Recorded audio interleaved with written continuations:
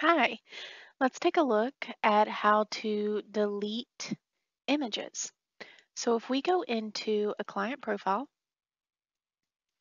down at the bottom, you're going to see client images. Now, this can be done anywhere that you are able to put images. So this could be in a policy level, this could be in user setup, company setup, anywhere that you store documents or images, you're now able to delete them, but then also recover them if you need to. So let's click on Client Images here. We see this 126 General Liability document that I've uploaded to this client profile. To delete it, all I have to do is single click it, hit that delete button. It's going to say, are you sure? Yes, I am. And you'll notice that that is gone. If for whatever reason that you needed to recover that deleted image, there's a checkbox here that says show deleted only. I can select that.